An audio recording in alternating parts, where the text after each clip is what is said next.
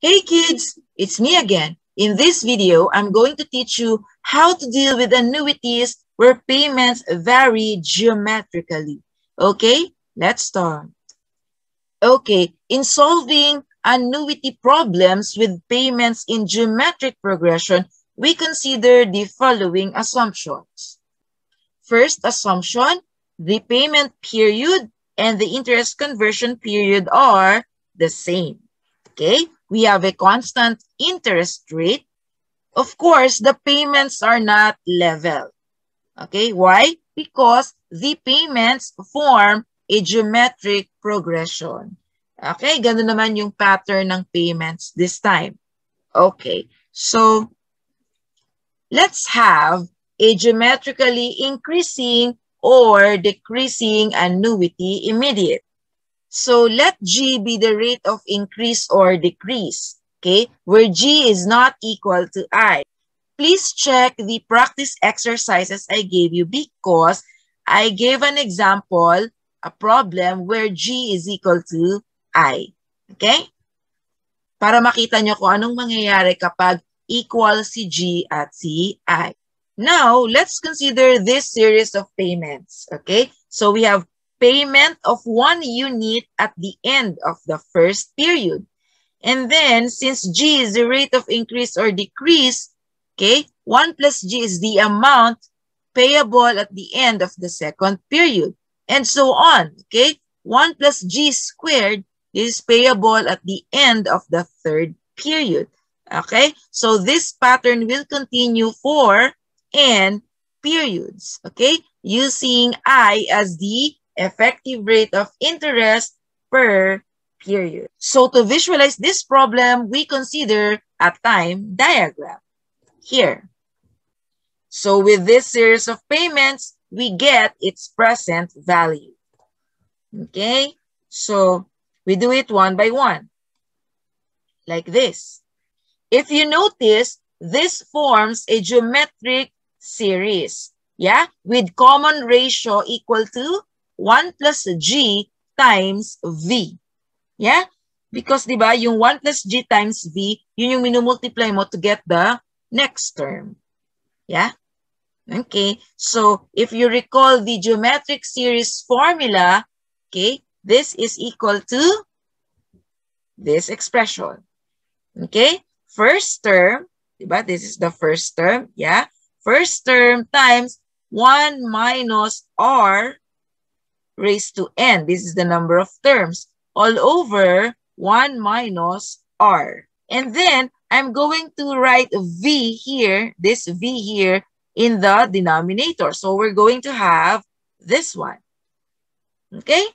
Tapos, if you check what is 1 over V, it's 1 plus I, right? So, you have 1 plus I here, minus 1 plus G, V over V, that will cancel out. Okay? So, you're going to have 1 plus I minus 1 plus G. So, you're going to have I minus G in the denominator. So, that's why you're going to have this. Okay? Ito, ginawa ko lang yung V equal to 1 over 1 plus I. Okay? So, this is the present value of this annuity immediate.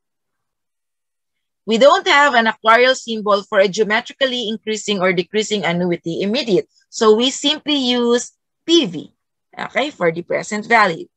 Now, I have a tip here. If you recall our discussion on annuities with payments in arithmetic progression, I suggest that you memorize the single formula, the PQ formula, right? But here, I highly recommend that you don't memorize formulas. Ang gawin nyo, if you're dealing with annuities, with payments that vary geometrically, all you have to do is you recognize the pattern. Okay, and then apply geometric series formulas. That's it. Okay?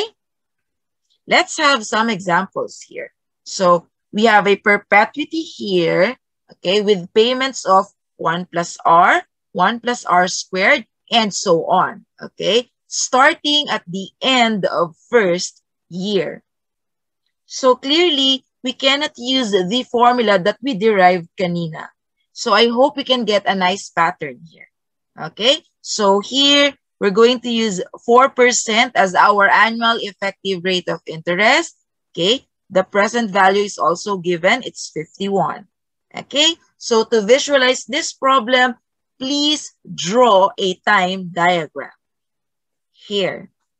Okay, we're going to find R. Okay, R is less than I. Okay, I is equal to 4%. Now let's get the present value. Okay, so the present value is equal to 51. So we do it one by one again. Okay, and then let's find a pattern here. So the present value of these payments is given by this. Okay. If you notice, this forms a geometric series. What is the common ratio here? Okay, it's 1 plus R times V, right? Okay, so applying the infinite geometric series formula, which is A1 over 1 minus the common ratio, we're going to have this one. Okay, so this is the first term, that's A sub 1. Okay, divided by 1 minus, this is the common ratio. Okay, this is equal to 51. Simplifying further, do you see V in the numerator? Isulat niyo yan in the denominator. Okay, so doing that, you're going to have this. And then equate this to 51. Okay, you can solve for the value of R. And your R is equal to 2%. And yeah, 2% is less than 4%. Okay, so do you see? We don't use any formula here. Okay, we simply recognize the pattern and then apply geometric series formulas. All right?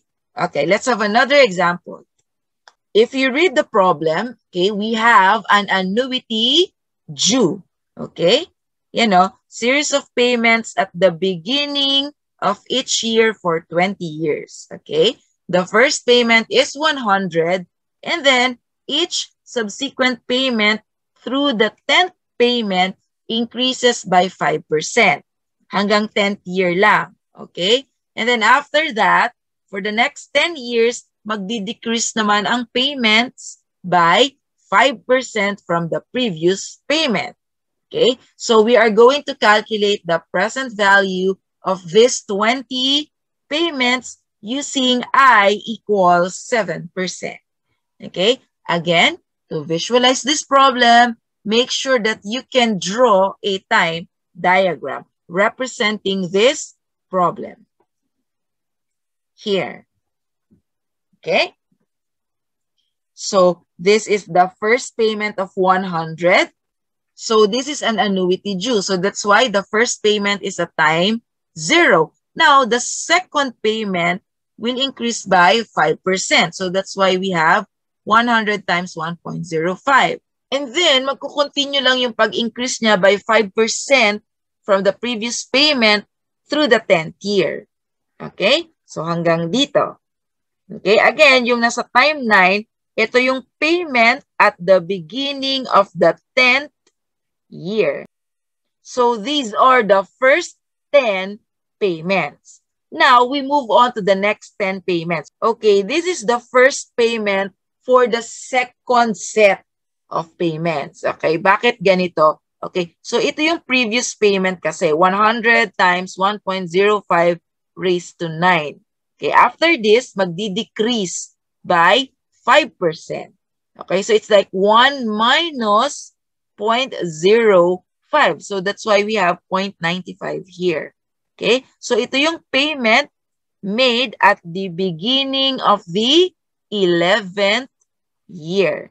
Okay, after this, magdi-decrease ulit ng 5%. So that's why we have this payment amount. Please check the pattern and then make sure that this is going to be the last payment amount. Okay, it's 100 times 1.05 raised to 9 times 0.95 raised to 10. Okay? And then we get its present value using I equals 7%. Okay? So the present value is equal to, okay, etong first 10 payments muna. Okay? We're going to have this. Okay? So nakita nyo, hindi ko na siya inisa-isa. Okay? Diretsong gamit na agad ng geometric formula. But I suggest you do it one by one. Okay? Para mas makita ninyo yung pattern. Okay? So after doing it, okay, you're going to have this one. Ito yung first term. Okay? Times 1 minus, ito yung R. Okay? This is the common ratio raised to the number of terms, which is 10. Okay? All over 1 minus R.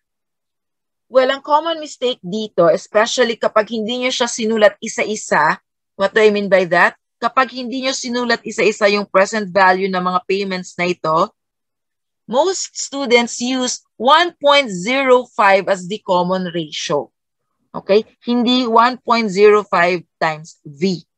Because nakakalimutan ng mga student na meron pang discount factor ang bawat payments na ito because we need to get the present value of each of the payments here.